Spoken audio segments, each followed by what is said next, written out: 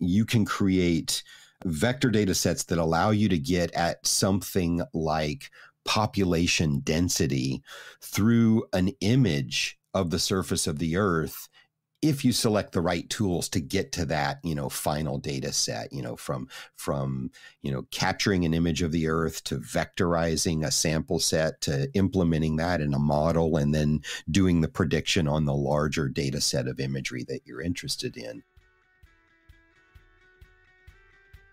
Welcome to another episode of the Mapscaping podcast. My name is Daniel, and this is a podcast for the geospatial community. In just a minute, you're going to hear a conversation between myself and Stace Maples. And Stace Maples describes himself as being the geospatial Swiss Army knife at Stanford University. He is an incredibly interesting guy, and he's got this really interesting story how he got involved in geospatial. I won't give away too much right now. I think it's probably best if you contact him yourself if you're interested.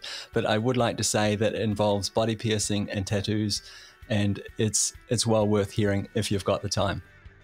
Just before we get into the conversation with Stace, I want to give a big shout out to our sponsor, Mapsimize. So Mapsimize has been on the podcast before, and they're doing something slightly different with geospatial.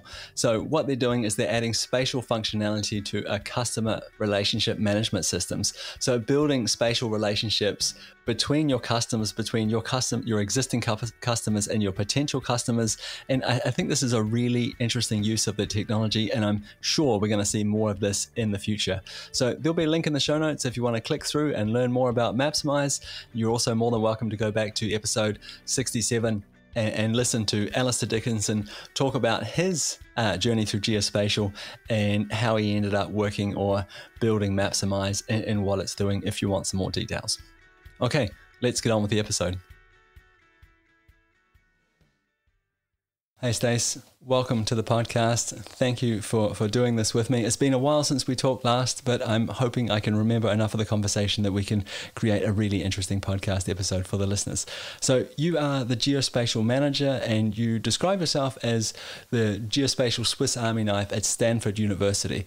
Perhaps before we dive into the conversation today around education and geospatial, perhaps you could give us just a little bit of your background and describe what a Swiss Army knife of geospatial looks like and does. So I am the geospatial Swiss Army knife at Stanford. And what that means is I support the use of geospatial technologies in research and teaching at Stanford, whatever that means at any given time. But it wasn't until I was working on my undergraduate work in archaeology that I discovered geographic information systems and science and was introduced to those. My initial introduction was actually after a particularly disastrous senior thesis where I was trying to do a logistic regression analysis on archaeological site location and environmental variables, things like distance to permanent water and elevation and slope and aspect and things of that sort. And at the time, I didn't know anything about geographic information systems or making maps with computers. So everything I was doing was analog. I was using USDA soil maps and USGS topo maps and trying to blow those up and scale them on acetate to each other so that I could mark where sites were and record their various attributes for this analysis. And it was months that I worked on this, and it was clear that I wasn't going to finish with the data collection. At the time, this was in the mid-90s, and I had begun doing some computer graphics work, playing around with computers and graphics. So I knew maybe there was a way to do this, and I discovered that the University of North Texas had a program, and I went up there and started digitizing my data, and it took me 3 weekends to digitize all of my data after I'd been working for 6 months trying to do it in an analog method.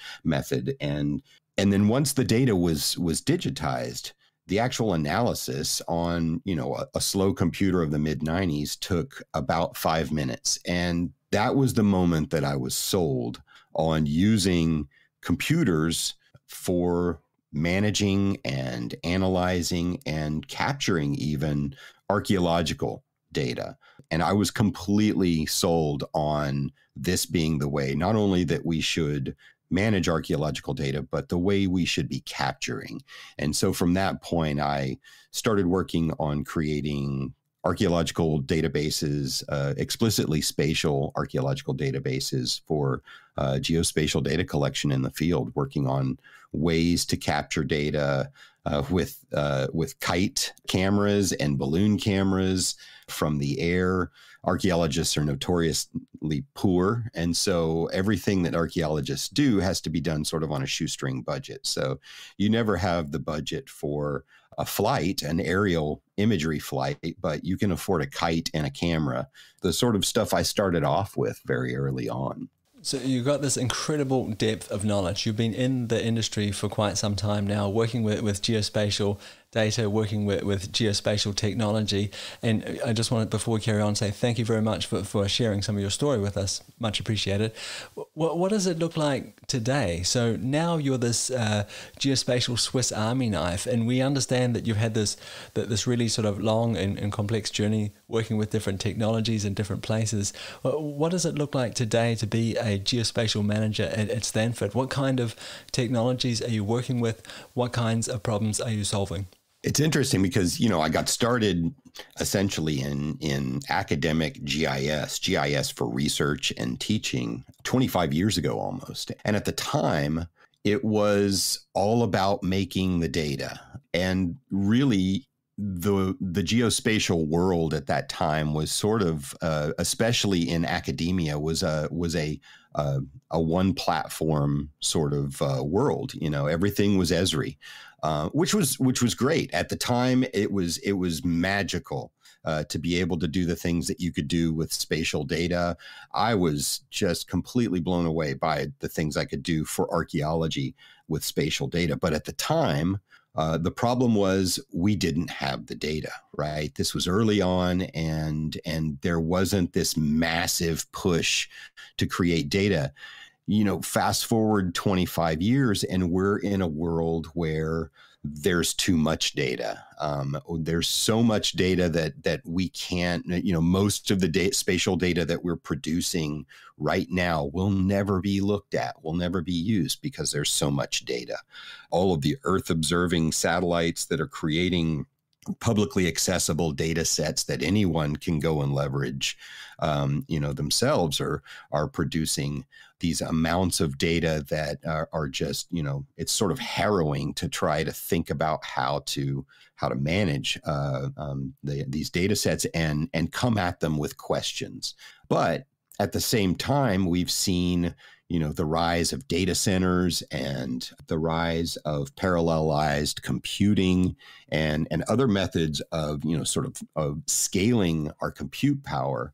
And what that's produced is, platforms like Google Earth Engine, which is a freely available platform. All you need is a Gmail account to sign up for Google Earth Engine, and you log in and you have access to petabytes of Earth observing data going back decades. The Landsat catalog, the entire 40-year catalog available at your fingertips using JavaScript in a little application that gives you immediate gratification, an application where you can take, the Landsat imagery for the entire Earth and stack it and create a false color infrared image in a browser within seconds. The first time I saw that platform was in 2013, and it blew me away. I was used to spending hours and hours preparing, even Landsat images, much less the high resolution imagery that Digital Globe and those platforms were creating at the time. Just processing that data, getting it ready to use. And now what we've got is all of that processing and management taken out of the way, and people able to just immediately begin doing science with massive amounts of data that we've never had the scale of access to that we have now. So can I just jump in here for a second? Because we've come a long way.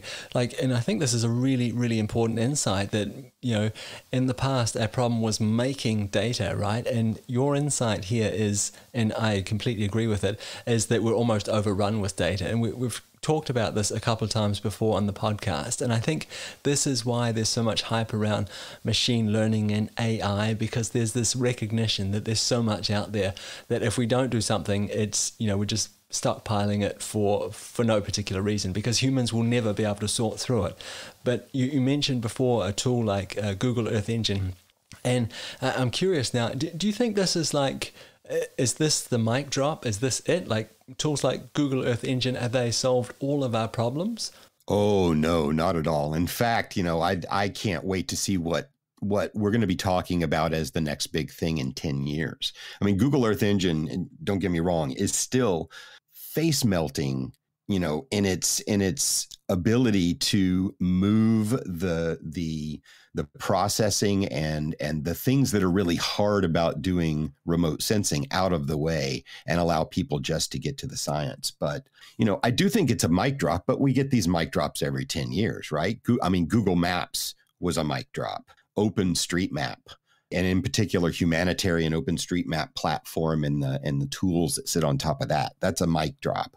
Those are the kinds of platforms that have taken the idea of scale and laid it on top of what was a really sort of fragmented and very localized kind of GIS world. When I came out of UT Dallas, the GIS world was still primarily people coming out of college ready to go work for municipalities and state GIS and work locally and design things within their environment. And now you see Google Maps in particular put everyone at the center of the map. And that suddenly opened up the idea of these opportunities for the kinds of services that you could provide to people when they were at the center of the map. Without putting people at the center of the map like Google Maps did, services like Uber and Lyft and DoorDash and all of these, none of them would work.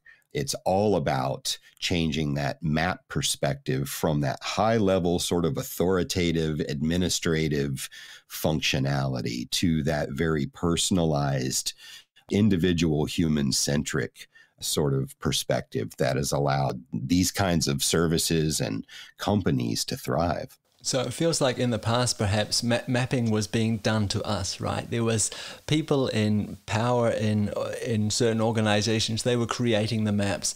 And now Google Maps, and others, of course, have come along and put us at the center of the map. We are able to contribute to the map. When we think about OpenStreetMap, for example, we are at the center of things. Maps are now integrated into our lives, and location services are, they're just sort of in the mix. They're baked into what we do and how we navigate our world now. So I'm really curious now, because you work at Stanford. How do you make the graduates understand this? How do you prepare them for this kind of future? We're having these continuous mic drops where massive changes are being rolled out, and it's totally changing the landscape in terms of geospatial. Now, in terms of conveying this sort of fast-paced and fast-changing world of geospatial to students, you just have to redesign things. My job really, my job, explicitly is to support the use of geospatial technologies and research and teaching at Stanford. But really my job is to have a very broad, general knowledge of the spatial data science playing field and who the big players are at any given time, what the interesting and innovative technologies that are happening are, and how those might be leveraged in research. And one of the things that's particularly satisfying about my job is I sit in the library. So my center is part of the university library system. And I personally kind of think that's an ideal place for what I do and other types of support like what I do. So people supporting the use of R for statistics, or people supporting Python for, programming and managing large data sets and so on. Having a service like that in the library allows that service to be departmentally agnostic. And what I mean by that is, I'll have a meeting later on today with a researcher from the med school who I'm helping find nomadic pastoralists using daily imagery from planet.com so that she can build randomized public health surveys for this population that's never been surveyed for their public health needs before. And then I'll also have a meeting with some folks who are working on the deep history of Rio de Janeiro, and we'll be getting their geocoders for the 17th, 18th, 19th, and 20th century Rio de Janeiro up and running on an ArcGIS.com service so that their scholars all over the world can use those geocoders to take their historic data and geocode it to, the historic addresses that they're interested in. And what all of that requires is that sort of broad knowledge of the infrastructure that runs spatial data in general. Things like ArcGIS.com, PostGIS, Mapbox's infrastructure, things of that sort. Understanding the sort of the grid work. I guess probably a really accurate description of what I do is general contracting. I sort of know who all the subcontractors are.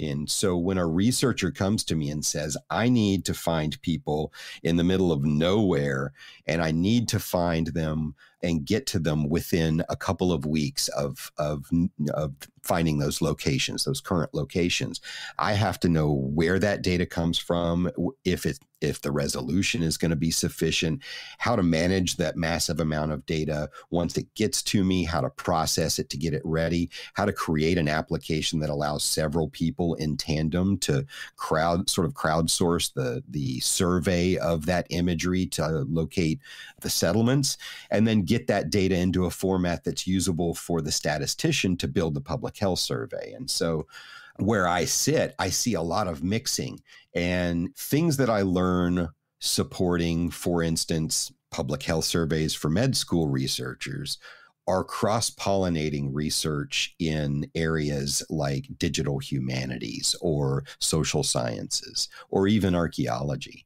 It's a really interesting nexus. I get to see what everybody's doing, and everybody comes at things a little differently and uses different parts of this sort of universe of geospatial technology. And I can help sort of take ideas from one place and test them out in other places and suggest, oh, you might take a look at what they're doing in this space, in this application area, because it's interesting and it might intersect with what you're trying to do.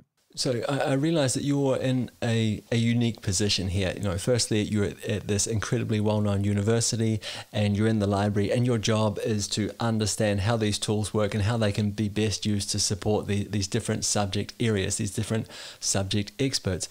But oftentimes when we think about geospatial or talk about it as a science, as a job, as a career, we talk about the need for the subject knowledge, that geospatial in itself isn't enough. We need to know how to apply it to a specific subject. Do you think that's a good way of thinking about it? Because it feels like it can be applied to almost anything, right? So why should we limit ourselves? Well, I don't think we should limit ourselves. I think you're absolutely right. Everything is somewhere, and that somewhere matters. It doesn't matter if you're doing medical research or if you're interested in car accidents or if you're interested in incidents of COVID.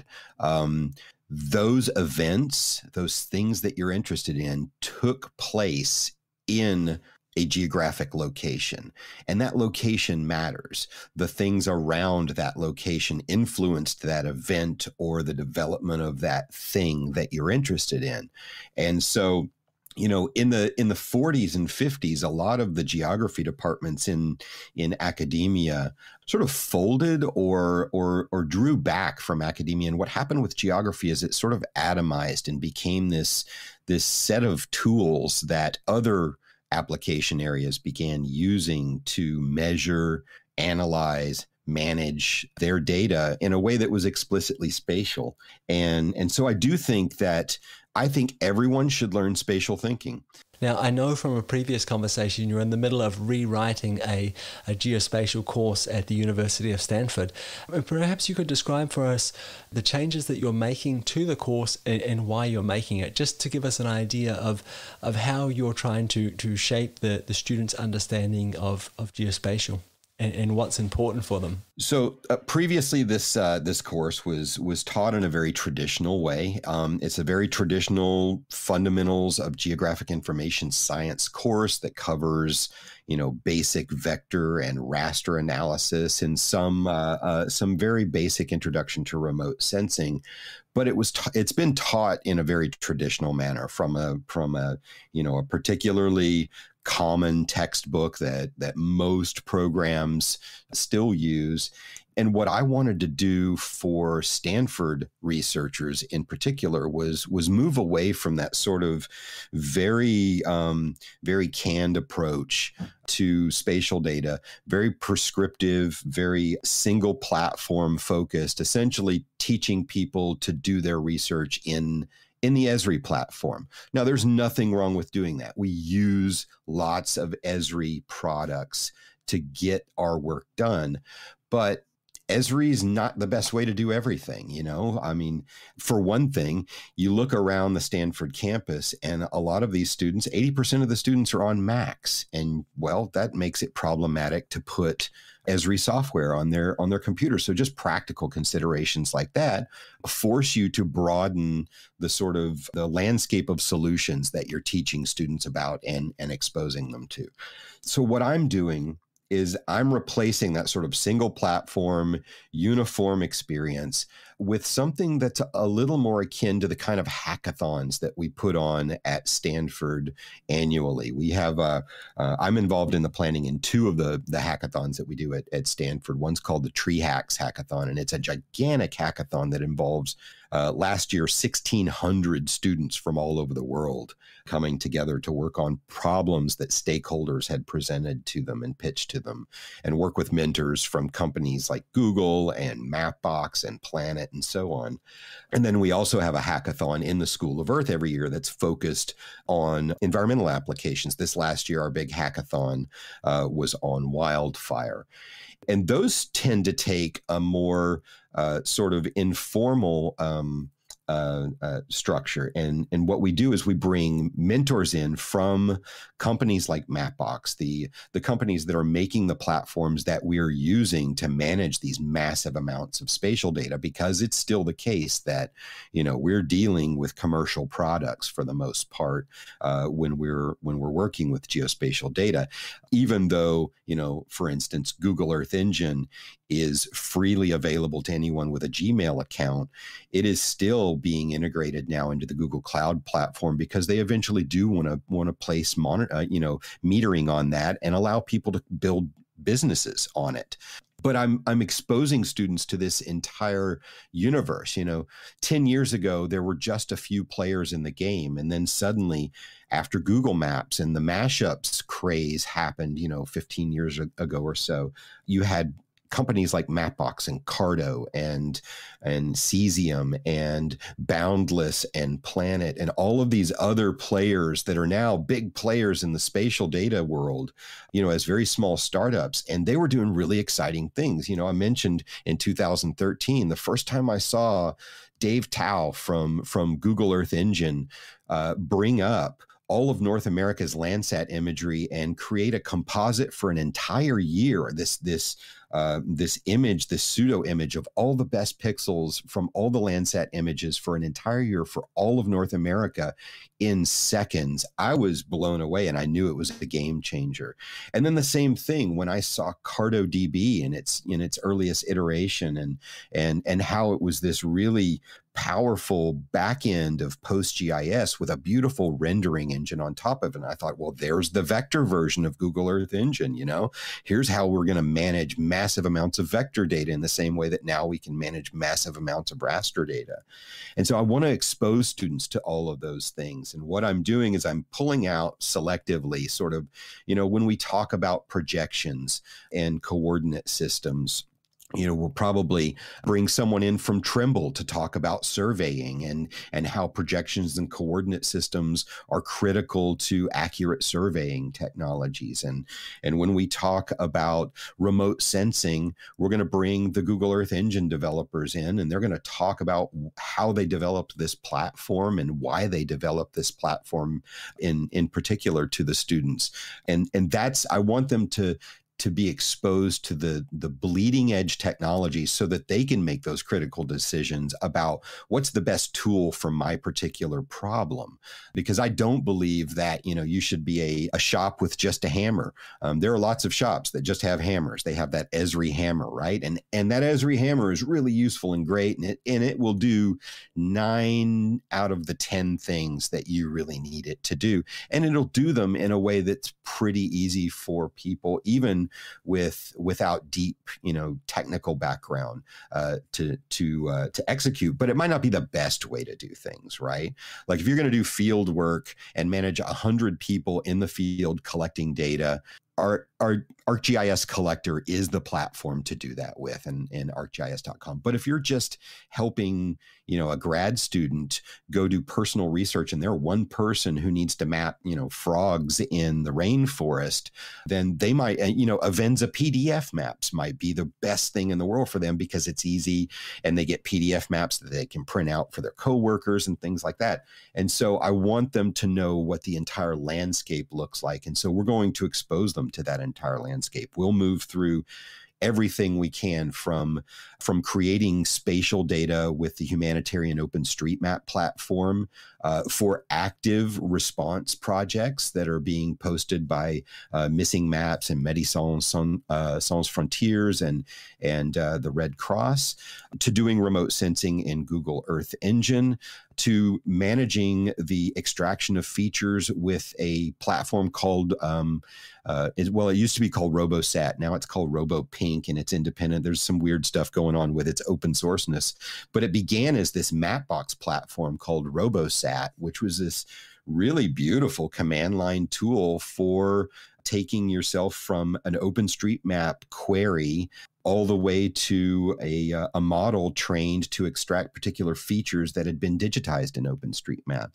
So we're going to play with all of those tools. We're not going to deep dive in. Nobody's going to come out of my course, my Fundamentals of Geographic Information Science course, an expert in Esri software. They'll understand what they can do with it, and they'll have used it, and they'll be ready to decide whether it's appropriate for what they want to do in the future. But they'll also have been exposed to R, to the command line with GDAL. They'll be exposed to working with Python notebooks to do machine learning work. I want to expose them to all of the possible tools that they can manage their research with. I'm a huge fan of this idea of using the right tool for the job, not necessarily the only tool that we have, or not being married to a particular tool set, but finding the right one for the job. But I'm thinking here, the pushback on this is probably, am I going to spend the rest of my life learning all these different tools, right? Because oftentimes there is a learning curve, and I think people sometimes want to know, like, what am I going to get out of my investment here? Is this something I'm going to be able to use in the future? What would you say to people that said, look, I don't want to learn all of these tools. I'm not sure if it's going to be a good return on my investment in terms of time spent? What we'll be actually learning as we sort of investigate all of those tools, what we'll be learning is spatial thinking as we're using those tools. And that's the more important thing to get out of the course. We will be learning about the power of co-locating data sets in geographic space against one another to be able to analyze features and phenomena against one another in that geographic space. One of the most powerful things you can teach a social scientist is simply how to bring a set of their events into a geographic information system and a set of demographic data into that same system, and simply translate transfer the data from the demographics to their data set so that they can go back to R or Stata or SPSS or whatever it is they're interested in doing the actual analysis in. But that idea of spatial thinking, of thinking in terms of proximity and overlap and containment and adjacency and all of these interesting ways of measuring geographic space and the relationship of features and phenomena to one another. That's the real thing that you're teaching with all of these tools. You're teaching folks that you can create vector data sets that allow you to get at something like population density through an image of the surface of the Earth if you select the right tools to get to that, final data set, from capturing an image of the Earth to vectorizing a sample set to implementing that in a model and then doing the prediction on the larger data set of imagery that you're interested in. Just knowing that the opportunity is there is important. And you're right, not everyone is going to apply these tools specifically. And one thing that I learned pretty early on at Yale is that not everyone needs to apply these tools specifically. Some people just need to know that these tools exist. And I learned this with a faculty member. His name is Derlin Fish, and he's actually a very famous professor from Yale who works on Lyme disease and other vector-borne diseases. And he began attending my workshops early on, and I would see him, and the second or third time in the workshop, he would always sit in the back and he would never turn on the computer. And so the second time, I think he was in the class, about halfway through the class, we took a break and I asked him, I said, Derlin, can I get you started? I'm sorry, I've lost you both of these times. And he said, oh no, I don't need to do this. I just need to know the vocabulary so I can talk to my research assistants about it. And that's when I realized that, okay, I need to build in not just the ability to use these tools, but the ability to understand and communicate about these kinds of tools into all of the work that I'm doing, teaching people about these things. That was a really great moment for me to learn that, not everyone needs to actually sit down and use these tools. Some people are managing the folks who need to use these tools. And it's incredibly important to make sure that those folks understand spatial thinking and the power of geographic data and the tools that we use to manage and analyze that data. And we see this all the time in IT projects as well, development projects, where the people managing the programmers, they don't necessarily have to do the programming themselves, but they need the vocabulary. They need to understand what's possible, and they need to be able to sort of transfer or translate their knowledge from perhaps the decision makers on one side and the people doing the work, and sort of make, so things can align that way. It's incredibly important. And I think too, another point that I felt like you were trying to make, and please correct me if I'm wrong here, is that I felt like one of the overarching themes from your last few statements there was perhaps it's not so necessary to be able to know the answer, that we all know every answer, but it's how to find the answer, right? And at least that's what I got out of your conversation there.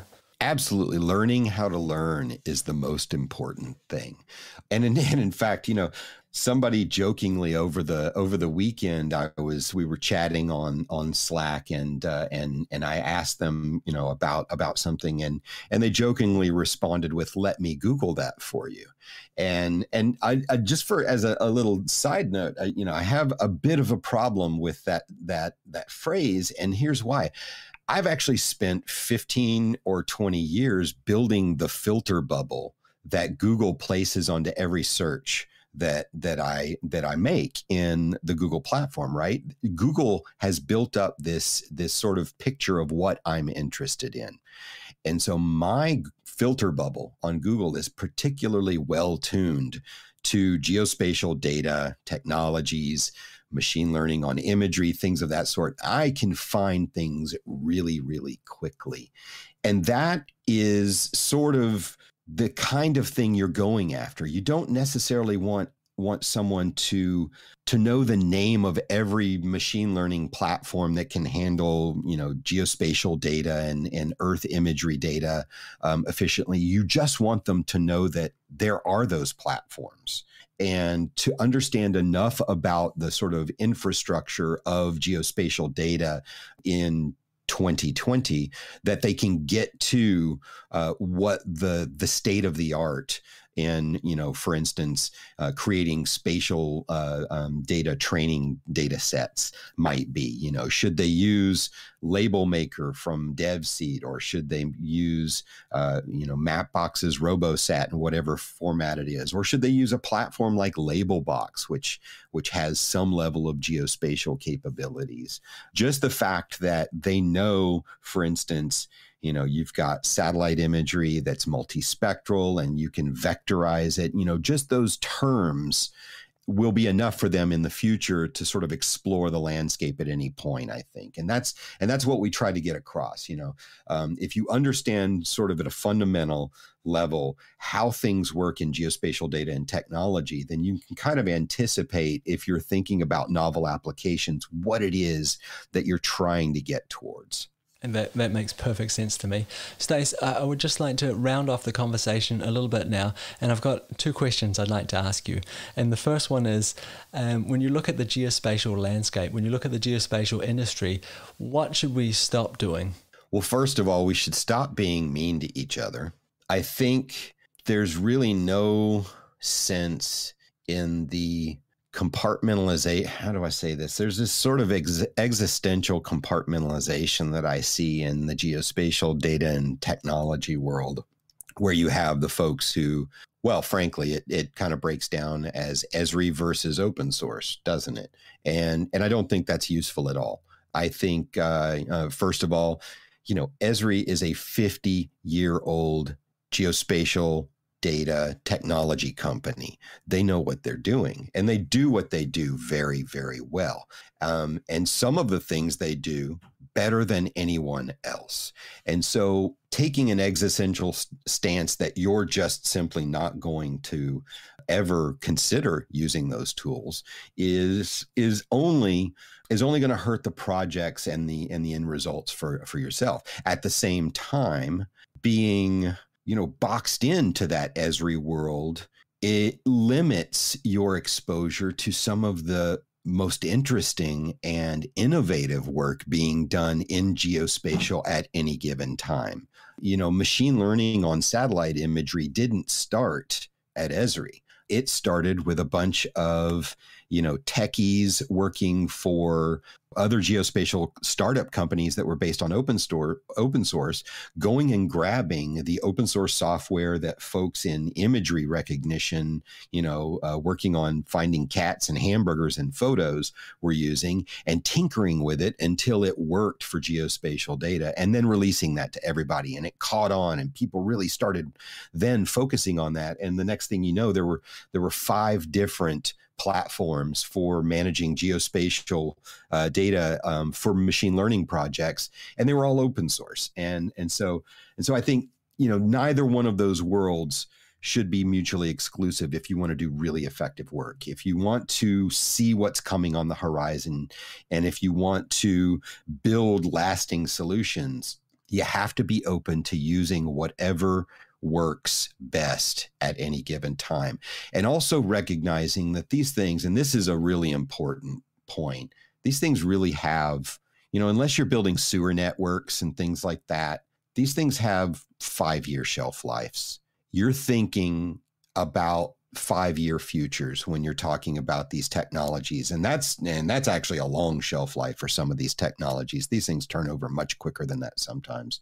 Stace, as a person who's had a long and interesting career so far, and I'm sure it's going to be a lot longer yet in the geospatial world, well, what's the secret to doing that? What's the secret to surviving in the geospatial world, having having a career that you're proud of, that you're happy with, that you're still passionate about?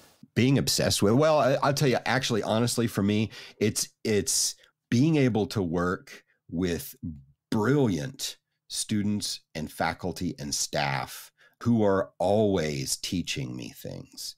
The real secret is to be a lifetime learner. That's actually the most important thing probably in life is to always place yourself in an attitude of learning. There are folks that I work with who I love having meetings with, because every time I walk out of a meeting with those folks, I've learned something. I've become more knowledgeable or smarter, or I can see things in a different way. And so that sort of obsession with learning and knowing and developing, your instrument, which is your knowledge of the tools and technologies and application areas that we do these things in. I do want to return to your question about what's one thing I would like to. I think there's another thing I would like to see, and that's specific to the imagery world.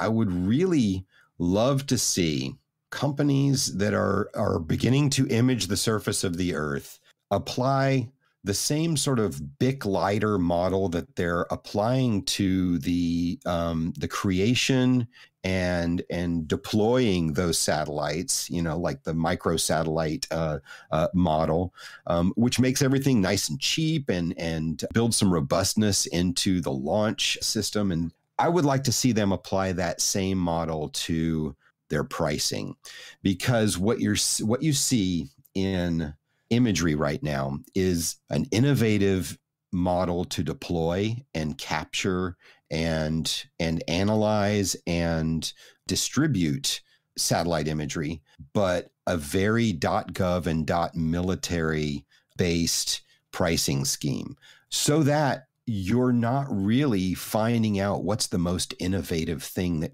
can be done with your product. I just want to elaborate on that just for a second here, because earlier in the conversation you talked about this filter bubble. So you go into Google and it's been watching you for the last X number of years, and it has a good idea of who you are and what you're interested in. So it shows you things that it thinks should exist within your filter bubble. And I think increasingly what we see when we see truly innovative things, not particularly in the geospatial world, but, innovation, people just show up and they look at things in a different way. They approach the problem differently, and they're not sort of locked in to that filter bubble that you and I exist in terms of geospatial. They're just looking at, here's a problem, how can I solve it? And that's where we see a lot of great innovation. So I really hope that somebody in these bigger organizations is listening and takes that on board and helps people, gives people access to some of this data and helps sort of drive this innovation. I think it'll be great for the industry and it'll be great for humanity in general. Yeah. One of the smartest things that Esri's done over the course of the last couple of decades is just pour resources on universities and K-12 education as well. From a business perspective, they're playing the long game, and it's a really smart long game. Right now, most people who come out of a university GIS program are Esri users. Other companies are being as smart about that. I mentioned Planet. They're being really smart about reaching out to research and education. Mapbox provides resources for research and education. Lots of these companies do. The real bottleneck at this point right now is the incredibly useful, high cadence, high resolution Earth observing data that is still primarily the domain of the government and the military. Once you start opening that data up, you're really going to see an explosion of applications that will end up building profit for those companies eventually. They're going to discover the long tail that has made Amazon so successful. Until you open up to that long tail, you don't know what's there. You don't know what markets are there and what application areas are there. So I hope sincerely that folks at Maxar and other companies that are producing the high resolution data that really is applicable in so many areas where we need good research. I hope that they will open that up more in the future. Stace, I really want to thank you for your insights and for the conversation. And I think most of all, just for the passion you bring to the conversation about geospatial. It's really refreshing to talk to someone like you. Before I let you go, where can the listeners go if they want to reach out to you, if they want to find out more about your work or more about the what's happening at Stanford University, or if they just want to continue this conversation? So you can find the Stanford Geospatial Center online at gis.stanford.edu. You can also follow me on Twitter at MapNinja, MAPNINJA. Yeah, those are probably the best ways to get in touch with me if you're interested in finding me directly. Look for, over the course of the fall quarter, I will be releasing my lectures for my GIS fundamentals class shortly after I deliver them in the class as an open course. So watch for that. It's going to be something like a sort of people's guide to geographic information sciences. Thanks again, Stace. I really appreciate it. It was great doing this. Thanks a lot for having me. Well, I really hope you enjoyed that conversation with Stace. Like I said in the intro, he's an incredibly interesting guy. He's well worth talking to if you get the chance, and you are more than welcome to reach out to him online. I know that he would appreciate it. Big thank you to our sponsor, Mapsimize. They help make this podcast possible, and they're doing something really interesting with Geospatial. So these guys are adding spatial functionality to your customer management system. So this is the ability to visualize your customers on the map, to build relationships between existing customers and new potential customers. I think this is a really interesting idea. I'm sure we're going to see more of this in the future. And if you want to learn more about it, there'll be a link in the show notes so you can click through to Mapsimize and learn more. And that's it from me. Once again, my name is Daniel. It's been a pleasure being your host again this week. I've been getting a lot of feedback through email lately, and I love it. It really helps me figure out which direction to take the podcast in, what subjects you're interested in hearing more about, where I should focus my time and energy. And also, it's just really nice to know that there's somebody out there listening. So it's very much appreciated. If email is not your thing, you are more than welcome to reach out to me on social media. You can find Mapscaping pretty much on all of the channels. And you're also welcome to find me on LinkedIn. Happy to connect with you there. And if I can add value or help you out anyway, I'll be happy to do so. Okay, that's it from me. We'll talk again next week. Bye.